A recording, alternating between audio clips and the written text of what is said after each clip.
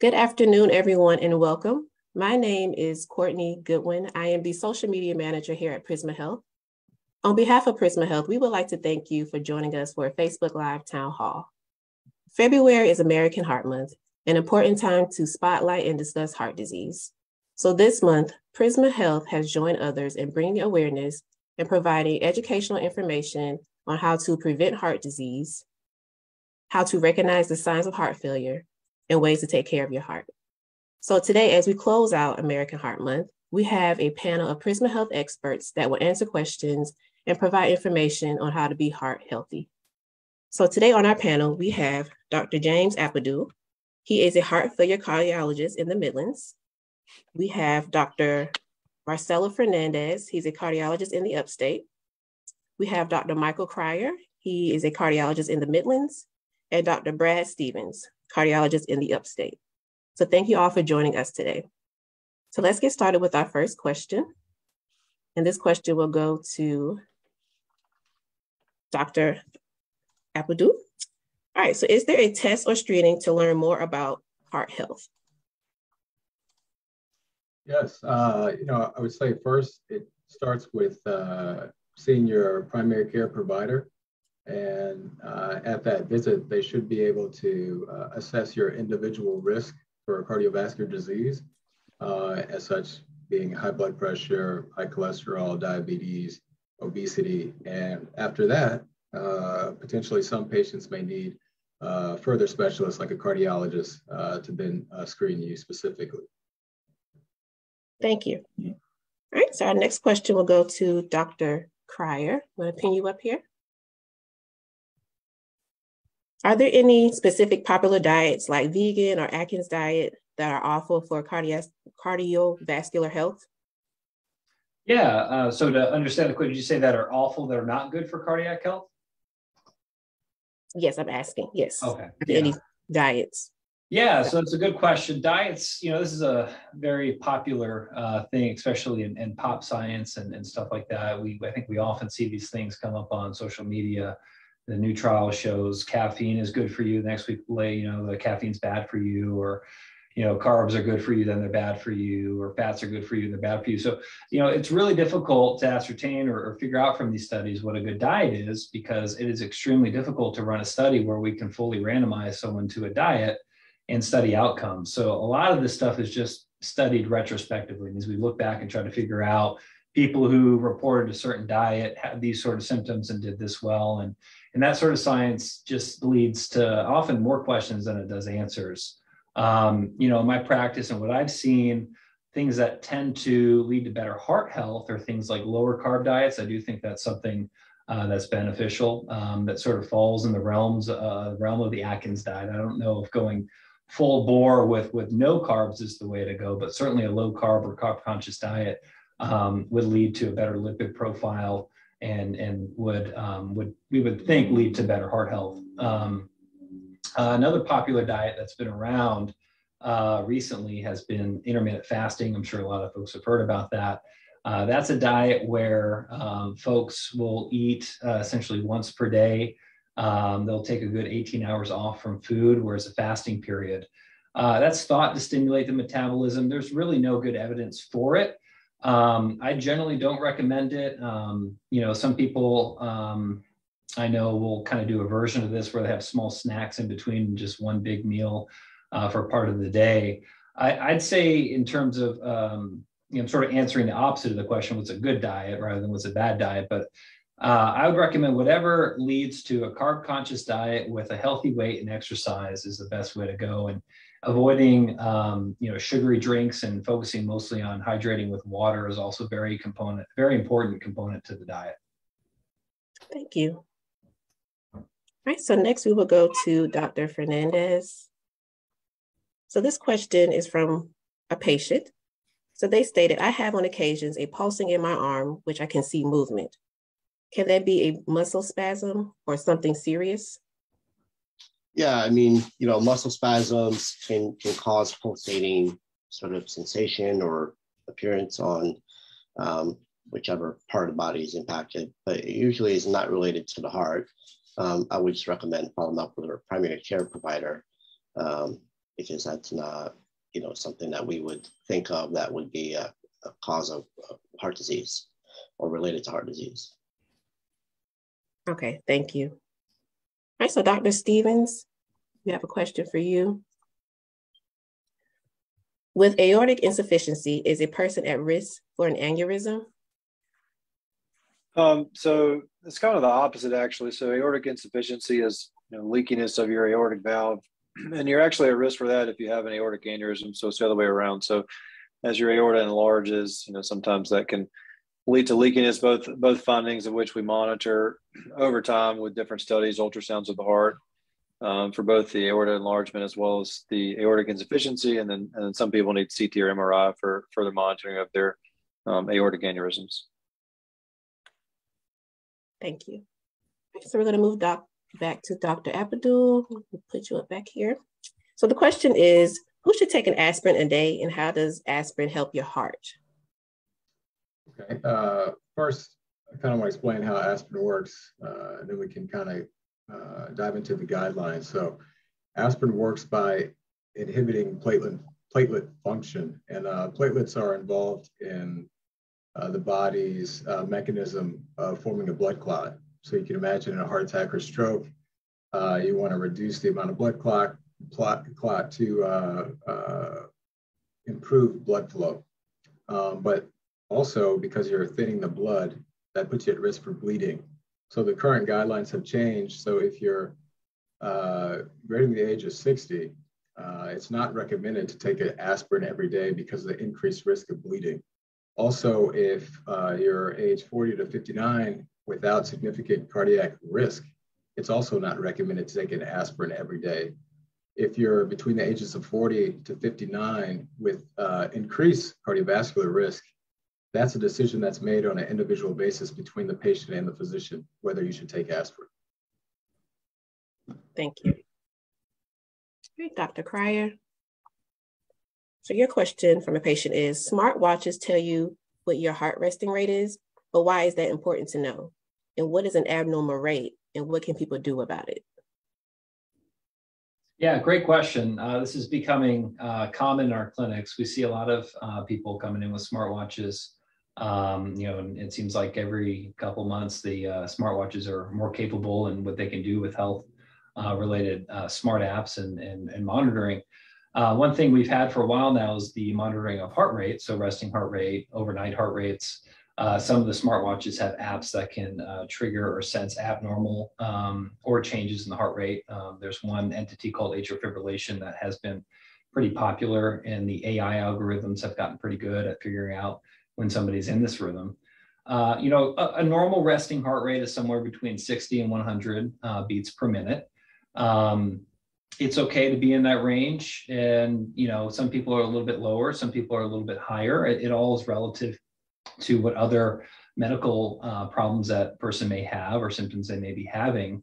I wouldn't say there's one specific number that exactly crosses a threshold, but certainly heart rhythms that are going too fast at rest, over 120 beats per minute, would be worthwhile of a visit to a cardiologist and maybe some additional testing. What's interesting about all this information with these watches is we don't quite have enough information about what to do with them.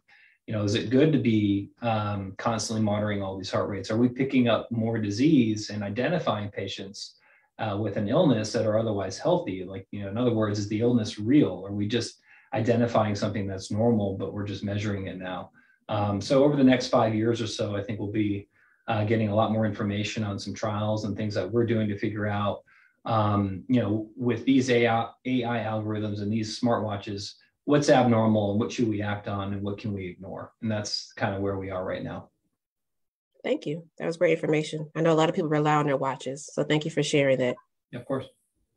All right, Dr. Fernandes.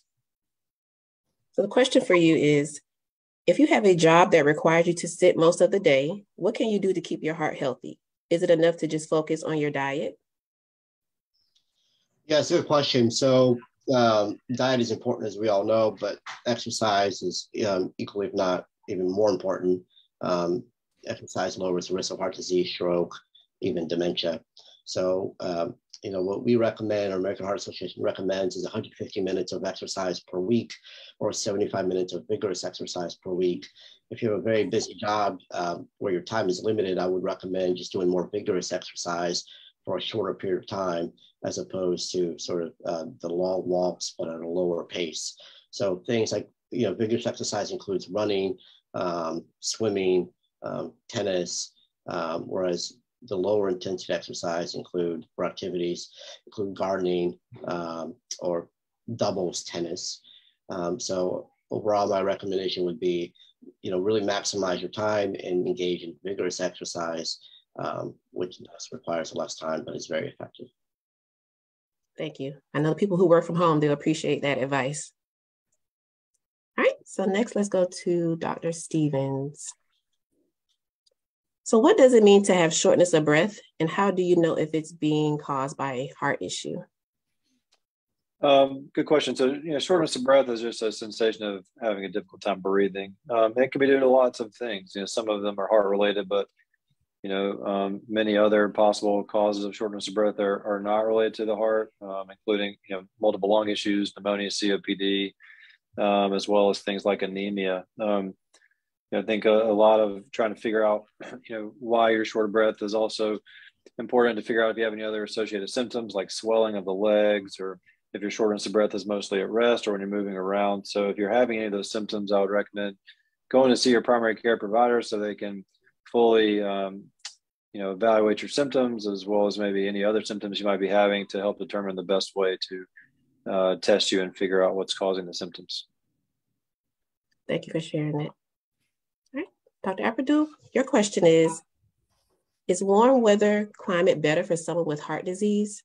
And what about severe hot weather? That's a good question. As we live in South Carolina, there is some data that has shown an association with, higher temperatures, like temperatures greater than 95 degrees Fahrenheit, and more humid environments, where you see an increase in heart attacks and irregular heart rhythms. But again, it's an association, not a causation. So, we do want to take the necessary precautions, always checking the weather, making sure you stay hydrated. If you're going to be outside, try to, use sunscreen, sunblock, and stay in shady areas if possible.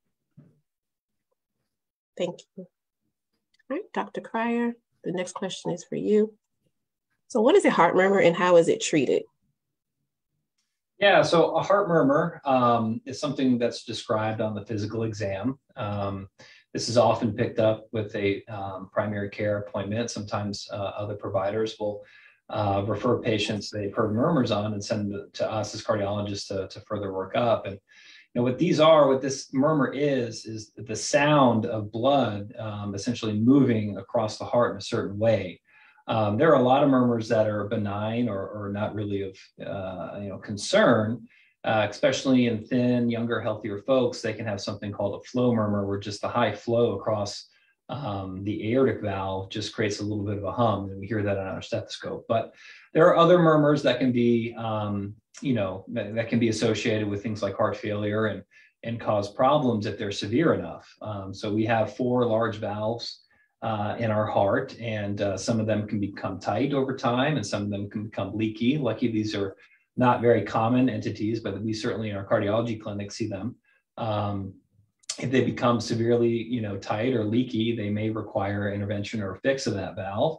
There can sometimes be holes in the heart, congenital holes in the heart, so things that individuals may be born with, and those small holes, if they're small enough, may not be of much consequence, but if they're larger, they may need intervention or correction in surgery, sometimes as even an infant. But if those holes persist throughout a patient's life into their adulthood and small enough, they can sometimes cause a murmur.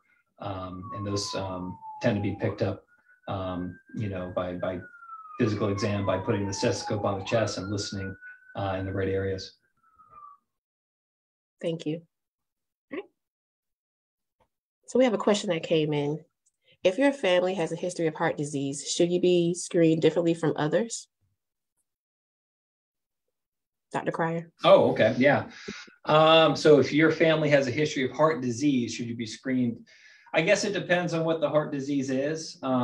You know, the layman's term for heart disease probably means anything wrong with the heart. We sort of identify heart disease more to do with coronary heart disease, if we use that term.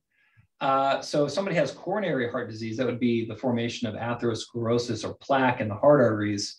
You know, having a family history of that, to me, is one of the most, certainly an important risk factor for an individual having, you know, plaque in their heart as well. Unfortunately, genetics is not something we can't control that. It is what it is. And having a certain predisposition or genetics to make plaque compared to somebody else whose genetics don't necessarily make plaque is something that we have to battle. And identifying that at a younger age. So if there is a strong family history of coronary plaque, being evaluated younger in life as with a lipid profile to see how much bad cholesterol versus good cholesterol you'll have certainly would make sense. I don't know if I'd go beyond that. I think starting with a lipid profile, a history, and a physical would be something that would be important to do, certainly in early adulthood. There's a ton of other genetic abnormalities. You know, Dr. Ampadu sees this a lot with genetic things that can cause heart failure. There are a lot of guidelines that recommend genetic screening with some of those conditions. I think getting into the details of all that, you know, with this venue would be probably a bit much. So I'd kind of just leave it with the kind of broad statement that I mentioned before. Okay, thank you for sharing that and for answering that question that came in. All right, Dr. Fernandes. So your question is, what is the difference between heart disease and heart failure? Yeah, so heart disease relates to narrowing of the coronary arteries. The coronary arteries are the arteries that supply oxygenated blood to the heart muscle. And so if there is narrowing of the coronaries, then that is heart disease. So there's mild narrowing, there's more severe narrowing, and in the appropriate clinical context, if there's more severe narrowing, then we would either have to open that up with a stent or even in more extreme cases, refer a patient for bypass surgery. Heart failure is a clinical diagnosis, but to keep it simple, it relates to the weakening of the heart muscle in a way where the heart muscle is such that it can't generate enough contractility to get blood out of the heart, so it's a little bit weak. There's also a different kind of heart failure where the heart is too stiff and it can't relax well enough to accommodate more blood into the heart. So those are the two broad kinds of heart failure, which is different than heart disease, because heart disease, as I mentioned, relates to blockage of the coronary arteries. Thank you for answering that question. All right, Dr. Stevens. So how high is your cholesterol when you have a heart attack, and what are the signs? The signs of what? I'm not sure if I quite follow that. So the question is, how high is your cholesterol when you have a heart attack, and what are the signs of a heart attack? Oh, the signs of a heart attack. All right, well, let's start. The cholesterol levels vary, at the time of a heart attack. We certainly see different levels. I would say in general, higher cholesterol is certainly a risk factor for developing heart disease, plaque buildup in the arteries. And once you've had a heart attack or have heart disease, whether it be obstructive or even just, moderate plaque or sometimes even mild plaque, we will likely put you on some sort of cholesterol lowering therapy. And we have certain targets of bad cholesterol levels that we'd like to get you under, depending on your medical history. As far as signs of a heart attack, I think the most common would be, chest tightness at the sort of the bottom of your sternum. Sometimes it can radiate to your jaw, down your arm, to your back. I think that'll be the most classic description, but certainly other people can experience, cardiac related discomfort in other ways. So I think if you're concerned, certainly, getting checked out is the right thing to do. Thank you. All right, Dr. Ampadu, your question is, can heart disease be reversed? Okay, I think we already kind of talked about what heart disease is, but, I'll say heart disease is kind of an umbrella term encompassing, as we already mentioned, coronary artery disease, the narrowing of the arteries, and also encompassing heart failure as well. And I would say, first and foremost, it can be prevented. It's all about early prevention. We talked about following with your primary care and potentially specialist. Then once it's established, it can be stabilized. And that's kind of some of the things that the doctors on this panel focus on. And then once it's stabilized, it can be improved. And again, we focus on the things that contribute to heart disease, which are diabetes, high blood pressure, cholesterol, obesity, obstructive sleep apnea, these kind of things. Thank you. All right, Dr. Cryer. So your question is, can a blood clot cause a heart attack? Yeah, so that's a good question. In two ways, really, it can. So, a heart attack in its classic form is, sort of the sudden onset of heart symptoms. Usually it's chest pain. And the classic is sort of feeling the tightness in your chest and that squeezing. Sometimes it's not as classic. Sometimes it's more nausea and shortness of breath. But when this happens fast, it's usually from a complete, occlusion in the one of the heart arteries.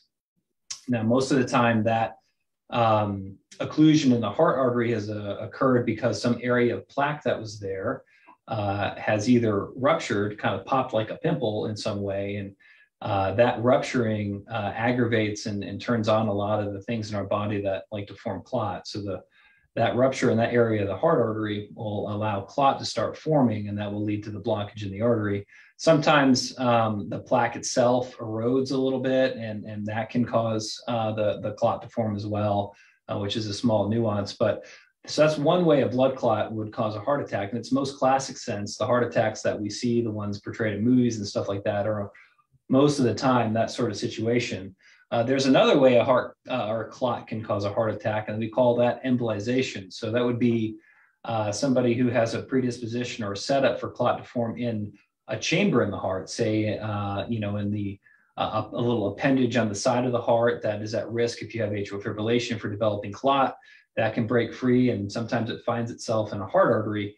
It can go anywhere in the body. One of those arteries it can go to is a heart artery itself. So that is sometimes a reason that we see a heart attack occur. There's no plaque in the heart, but there was a clot that formed somewhere in one of the chambers of the heart that broke free and went to that artery and caused the issue. Now, luckily, we have a lot of stuff set in place for patients to be recognized early and brought to our cath labs emergently and have their heart artery fixed, usually with a balloon and stent procedure that can get rid of that blockage and take that from 100% to 0%. So it's just very important if people are having these symptoms that they not ignore them and they come in and get evaluated to make sure this isn't happening. An EKG, a simple 12-lead EKG, can be done in 5 minutes, and most of the time gives us the answer we need. Thank you. That was very helpful. So Dr. Fernandes, I know Dr. Cryer and Dr. Stevens mentioned plaque buildup, but your question is, what foods can cause plaque buildup in your heart? Yeah, well, so, the one that we know most about are foods that are high in trans-saturated fats. So these include red meat. Red meat is well recognized as type of food that can raise your LDL, which is a bad cholesterol, and lead to deposition of atherosclerotic plaque in the coronary arteries. But just, excessive food intake as well can do it. Foods that are high in sugar. So all of that can contribute to atherosclerotic plaque buildup in the coronary arteries. Thank you. All right, Dr. Stevens. Your question from a patient is, does low blood pressure cause heart attacks?